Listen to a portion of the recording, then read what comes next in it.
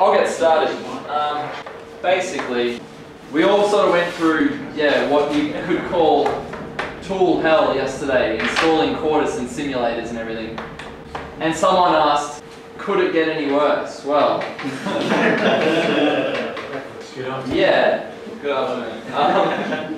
No, seriously, setting up all the tools you need for this sort of thing is another fairly sort of large task. I mean, it doesn't come all nicely bundled, the OpenRISC stuff. You need essentially a software tool chain which you can download, pre-compiled, or compile yourself. If you compile it yourself, you need like every single open source development tool and library under the sun, it seems. The pre-compiled ones are a much better option, but we're a fairly small project and we don't really have someone who's dedicated to managing the release of tool chains and things like that. So it's kind of, whoever was the last person who went to a conference like this who pre-compiled it and made a version available online is the most recent thing that happened. Yeah, so that's one aspect of what you need to do, this system-on-chip development. The other one is the few tools, so like the Quartus tools to talk to the FPGA board, or if we had a Xilinx board, you would have had to have downloaded all the Xilinx stuff. Icarus and GTK, so they're the tools which we use most for the verification, or Icarus and Verilator that we use most in the OpenRISC system-on-chip development, and GTK to look at the waves. Once you have a board on the design on the board, you need a way to talk to it. You need a way to sort of, as I said before, tell the processor to stop, read and write registers and things like that.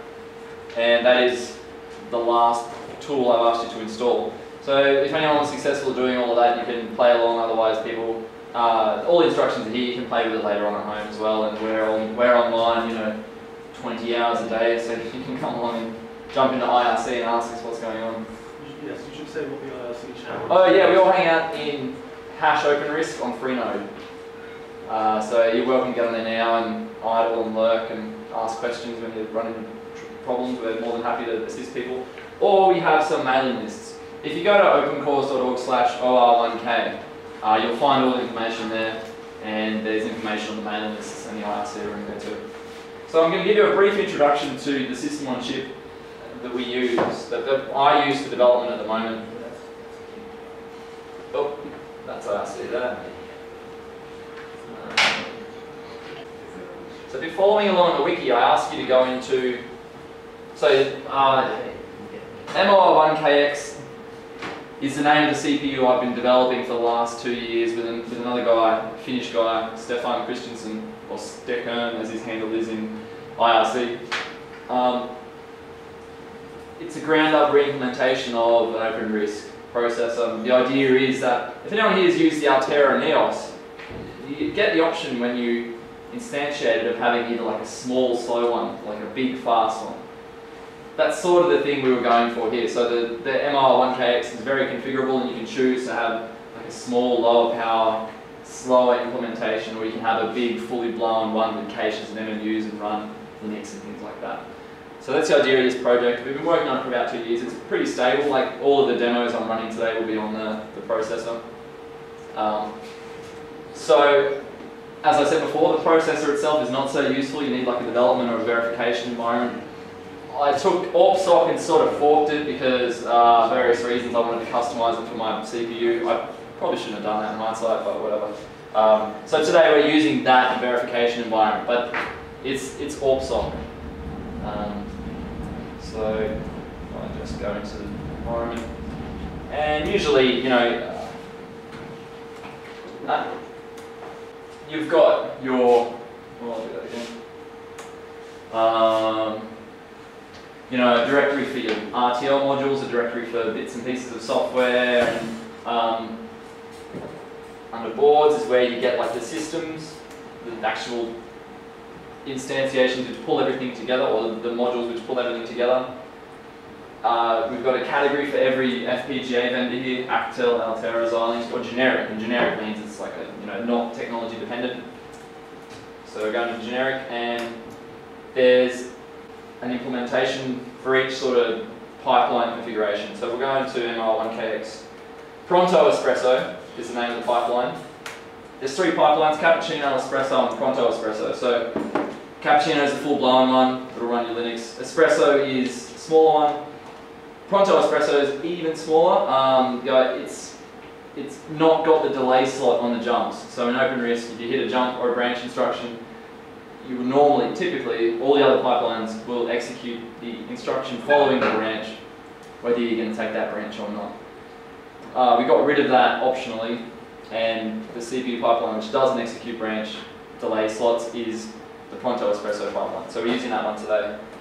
So if you go into a directory called simrun, I'm just following the wiki, by the way.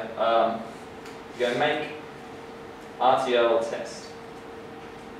And that will do a bunch of stuff. That will compile software for the OpenRISC. It will compile the Verilog for the OpenRISC. It will then load up the design, put the program in the memory so the CPU starts executing and it runs. And you get a little report there. This is kind of like an ASCII representation of, what's the thing called? This is an ASCII representation of, I guess, good, right? 8000D.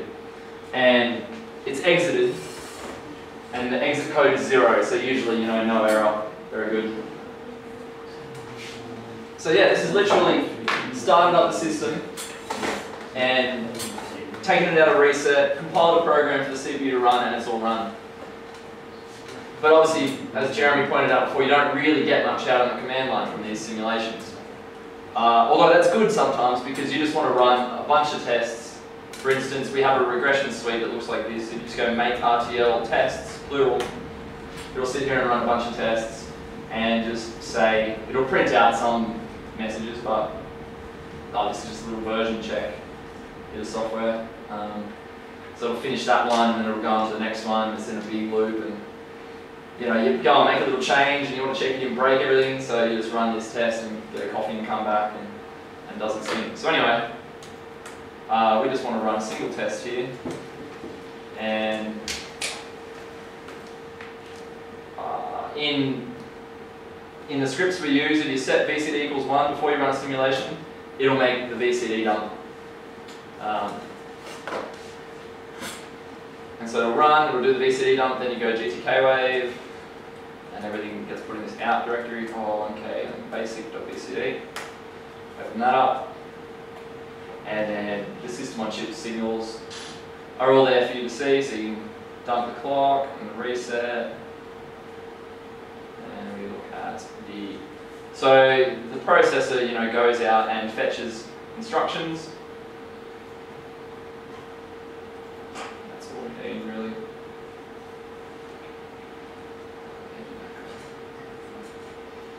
So if we go along and look at where he actually starts doing something, zoom out. Cool, so he's in reset here. As soon as he comes out of reset, he starts doing something. Zoom in here.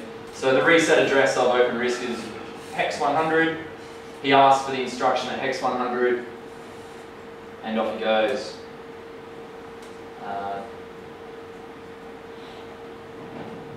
104, 108, 106.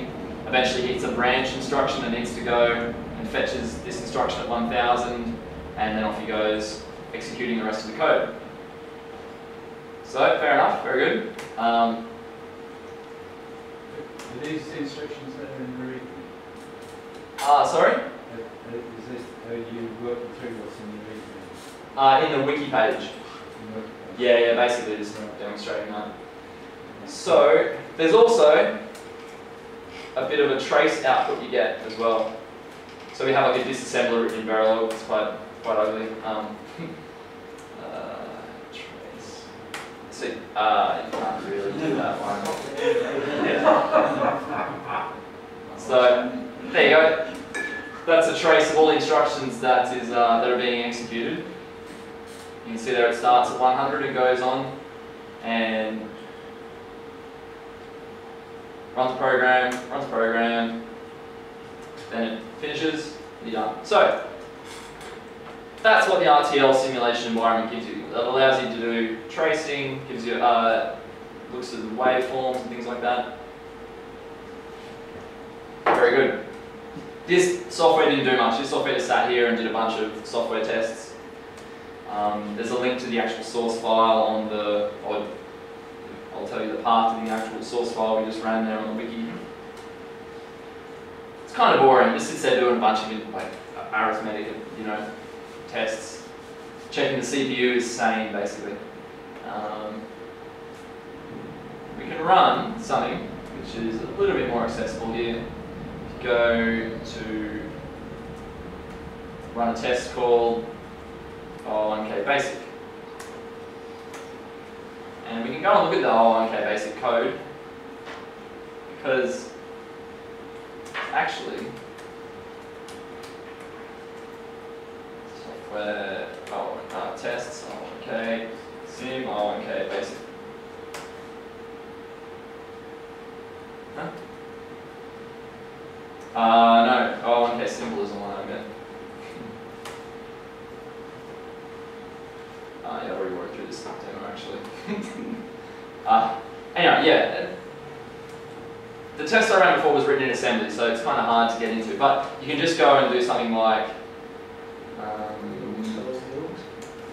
Sorry? Yeah, you can do that. So I'll see if I can Emacs this and see if it's visible up the back. Can you make Emacs like a lot bigger somehow?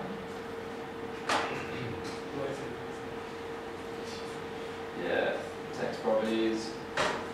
Oh, I don't know. Anyway, that's literally a main loop that just returns, right? You can see. So you could, if you wanted to, go in here and tell it to report some other value like A, B, B, C, C, D, D. And we run that test. Okay, simple.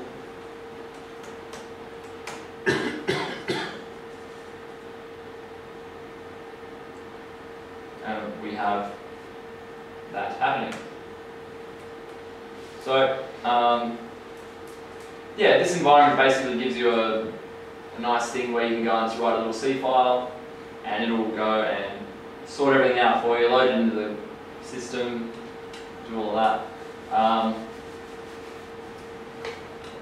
We have, you know, a little sort of printf guy, so you can go printf, or include printf.h, do a bit of the old printf, hello world, the M1KX, M1KX, exclamation mark, middle name, everything, oh no, oh yeah, what? Just the other one.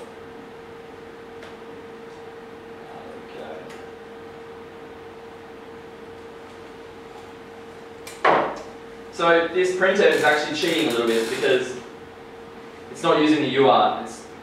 It's executing a fancy instruction which basically tells the simulator, oh, please go and look here to get the character I want to print. It doesn't actually print the thing.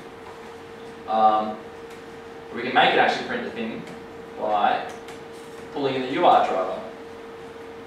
Very nice. And we go to UART init or init UART, I think maybe. And we're going to use first UART enumerator to 0.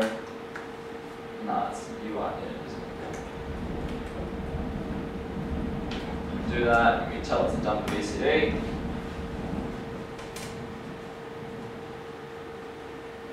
We should see the message at some point. So this will take a little bit longer now because we're actually simulating UART output from the system. So the UART is implemented as an IP call. So I can probably go and show you, actually, it won't look like anything really. I can go and boards, they're doing the generic Pronto Espresso, that's the old variable, what's on top, what's on top. Go and look at it. So the UART is instantiated, it's hooked up to the bus, so these are the wires that hook it into the rest of the system. And the actual UART core is here. So it's got like an interface to the bus. So the system bus we're using is called the Wishbone bus, it's very, very simple. There you go, low weld from the MR1KX. And so we now look, we can go and look at the O1K simple, BCD. It's taking a little bit longer to load because it's quite a big BCD. We simulated the entire system doing some UART output. Here. Go go and let's look at the UART signals. Very good. So here we can see the UART line. You would have seen this in simulation before. UART line actually transmitting something. So he's sort of transmitting along there. Very nice. But you can see there's a lot of bus activity. So the process is actually sitting there, and every one of these things where the process has gone and read a register means it's polling the IP call.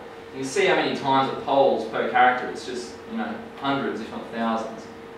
So that's a bit of a silly use of a processor's time. You can go and make that interrupt driven by going something like, where is that test? Software tests. UART, sim, UART, interrupt, C. So this is a little bit of a fancy way to do UART TX interrupt as a test I want.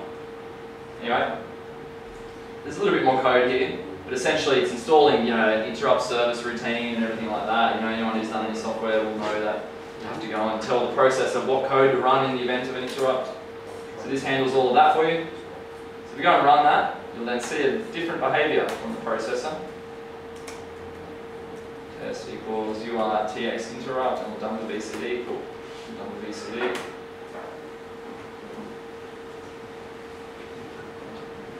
So yeah, this MR1KX environment gives you like a little C library which can do interrupt handling for you. And the environment allows you to simulate and dump waveforms and debug and develop the system.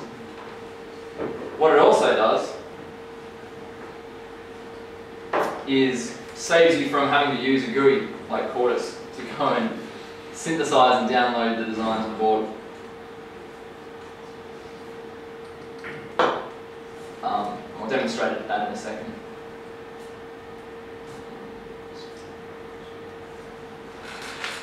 So yeah, if you remember what this looks like, this UART demo where sitting there's a ton of bus activity. The process is just reading one bit of memory and wasting a lot of its time.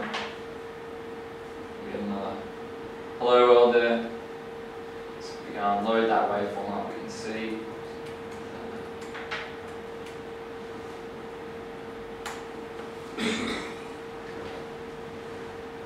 we'll see that he's been a lot less busy, but achieved essentially the same outcome. Go and look at all the UART signals. Dump in, zoom out. Immediately we can see a lot less bus activity. So you compare that to that. You know, the process is sitting there. And here we can see the UART line going high, telling the processor that, hey, I've just transmitted that last byte, please give me the next one. And all he's doing is about 4 accesses per byte instead of about 4 million. So that's a nice little demo. So that's a system bus, you know, it's obvious to see when things are busy and when things are. Alright, so say I want to build for a board like the D0 Nano. I mean, it's a little bit out of the scope of the daylight today and especially for, you know, the hour and a little bit I have to demonstrate how to go about developing your own port for a board. But that is documented on the internet. You know, just say you have an FPGA board at home that you want to go and run this stuff on, is not a great deal of effort to go and achieve that. So we have a directory under boards under Altera D0 Nano, where we have everything set up. The RTL. Yeah, if people want to go and look at this as well in the GitHub, it could be instructive to see how the top level of a system on chip is sort of brought together. So I brought that up before. So it just looks just like, you know, I mean, this file is, how long is this file? It's 1,000 lines long. So we're just defining, you know, top level, we have JTAG signals coming in. We have the UART signals, we have the GPIO signals. we have a clock and a reset. And we declare everything. We have a little clock gen module which will manage resets for us. Because we want, well actually, I'm not sure if we instantiate like a fancy clock management block, like a PLL, they're called DCMs in Xilinx land. But you know, sometimes we get a 50 megahertz clock and you want to generate like a 33 megahertz clock. You can't exactly just divide it in half or use, you know, the clocking techniques like we used earlier today. So you've got to use a fancy bit of technology that you just hand instantiate and configure. But that's not that hard to do. So that usually all goes in a little clock management block. Then we have the arbiter, the guy who's sort of connecting everything together. So he takes inputs from everyone and sends outputs back to everyone. And you know, when the process is requesting an access, he'll figure out if the bus is busy, and if it is, he'll make the guy wait. Otherwise, he'll hook him up with the correct slave, I guess you'd say, on the bus. Then you have instantiations of the JTAG tap. So I'll demonstrate the debugger in a minute, but the debugger comes in and talks via JTAG to the rest of the system, and JTAG accesses get translated, I guess, into wishbone bus accesses. You then got the processor, so he sits here, and then various bits of debug stuff, and UI peripheral, GPIO peripheral, and things like that. So ideally in the top level, it's literally just gluing things together and instantiating them. You've not really got any fancy control logic. So that's what the top level looks like. We go here and go sim, Quartus run, go make it clean. I can make the design and program it to my board with this, make PGM. No, that's not true, make assemble and then PGM. So that will go and run all the tools by hand, well, instantiate them on the command line. And that takes about 2.5 minutes to then get a design onto the board. With all the warnings we were told about earlier. Sorry? With all the warnings we were told about earlier. Yeah. Thousands. A few warnings in there. Don't worry about them.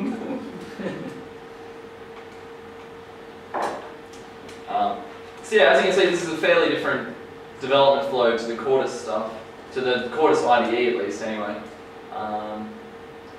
Typically you would not use the Quartus IDE every time you went to program. You would generate a script once and run it from the command line in sort of batch mode like this. So you had to do a little bit of change in design, simulate, check it's good, and then just press this command and do something else for 3 minutes, and then come back and check that it's worked. So yeah, this goes on, and eventually we get a little programming image, or an image that we put onto the board.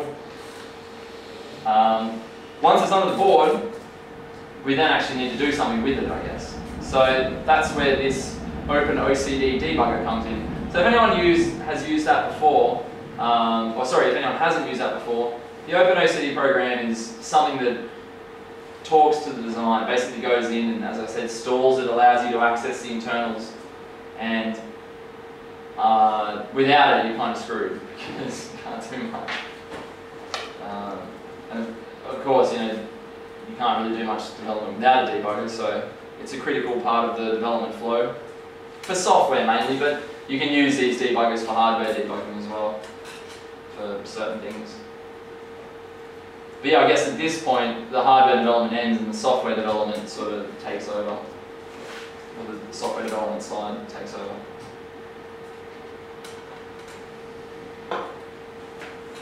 So that's doing its thing.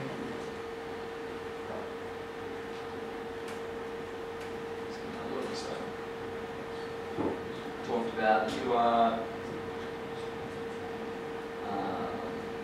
building and running. So yeah, here are the commands for running synthesis and then programming the board.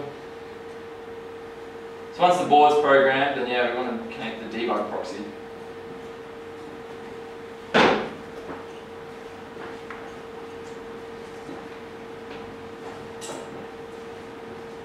Okay, it's finally got around to programming and we're done.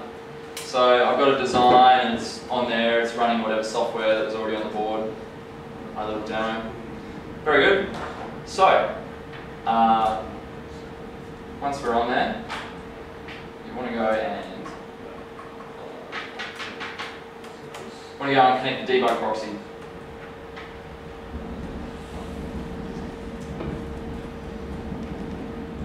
So the debug proxy we're using is OpenRISC, and it knows, like we built the debug proxy to know how to talk to OpenRISC processes. So when the debug proxy connects, it'll stall the processor. So that's stopped there because the debug proxy has connected, he's told the system to go on hold. Then I crack out my software debugger, GDB. Give it a work. I'm just going to get a bit of software to run on this guy. Tests. GPIO test for this.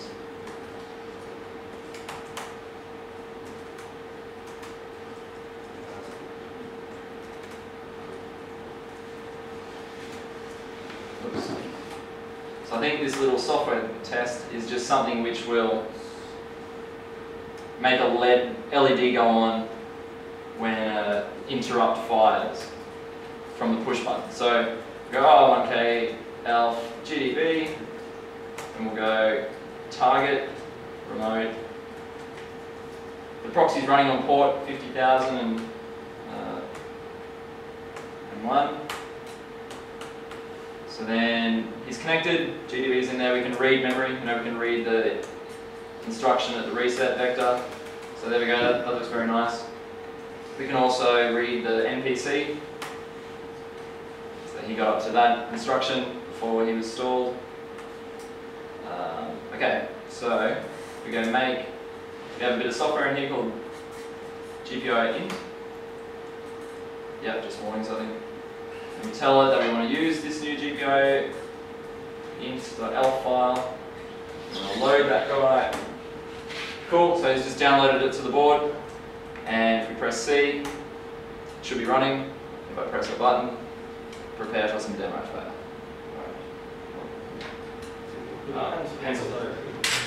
So anyway, this bit of software I think just... Oh yeah, demo fail.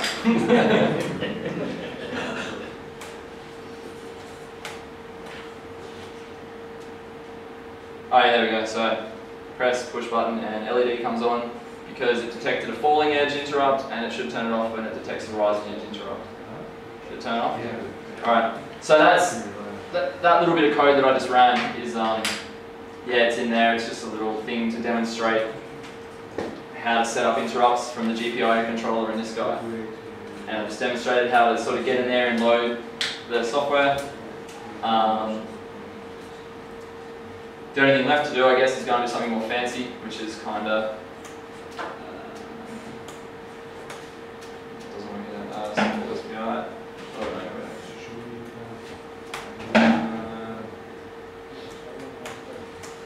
So this bit of software that I just gave you, or sorry, the image I gave you before is running this bit of software. So it's a bit of software which talks to the accelerometer on the board. You should be able to program. It looks like you just add it in the program. Ah, very good. Yeah, people figured out how to program it onto the board, I guess, right? You can open it in Quartus, or Quartus, and then it just says like, do you want to stick this into the flash on the board, right? Something like that. Perfect. yeah, it's like Perfect. So actually, these tools will generate that image for you very simply, and that's how I did it before. So it's all really easy to do. No, not much magic involved. So I've just made that bit of software. Yeah, exactly. So if you guys have this on your board now, you'll be able to see what I can see. So I tell it that I want to use that file I just built. I'll load it on the board. It's done. I tell it to run. So now we should see it running. So the first mode that it's in, it's using the accelerometer to detect taps, a double tap. And if I go and load up the software, yeah, if you'll tap it twice, you should see the pattern change. So boards, Altera T0 software tests for the simple. Yeah, so we're talking over the SPI. So the software is under the simple SPI directory and board. And it's the simple SPI 80XL345, which is the model of the accelerometer. Fancy. Alright. So you can see here in the code, and again, I don't know how to make this any. It's not magnify, is it? No, that's search. Anyway, there's a little configuration C function here where you can program the threshold and the time between the taps and everything, and this just goes and sets values in the register on the device. Anyway, so you can tell it to do something else. So anyway, I've also got an interrupt with the push button installed. So if you press here, if you press push button 1, it'll directly dump samples from the accelerometer onto the LEDs. So if you shake it, you should see higher numbers coming out on the LEDs, I hope. And it's actually configured to measure it only in the X direction. So if you shake it like this, which is the Z axis on the accelerometer, it shouldn't do as much as this. Same with that way, that's the Y axis. Shouldn't do as much as that. Anyway, so that's kind of cool. The other one that I've got going is one which tells you the orientation of the board. So it tells you which an LED will light up depending on which the 6 axis is closest to the ground. Anyway. Good for the shelves. Yeah, well actually it's, you can make it quite sensitive. So, yeah, you could do a nice little spirit level application or something. It'll just level out in the middle. Yeah, 70 pound at spirit level. But you need the power. Alright. So they're the demos I had prepared for today. All the software is on here, so it would have been nice if we could have sort of more people playing along and using it.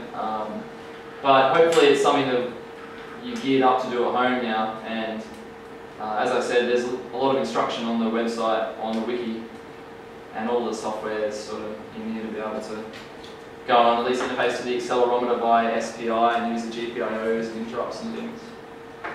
So I thought that was a nice little system demo of this guy. Of course, you do that, it goes back and ask it to change pattern again. Does anyone have any questions? Who's got his flash on their board? Oh, everyone should have a flash on their board now, right? Should be pretty easy. Pretty easy to do. You done? Well, yeah, I mean... Okay, well... Who's battling away trying to get this working? No one? Yeah, I'd kind of let you all cheat by giving you the image, didn't I? Okay. Well, thanks, Judith. Yeah.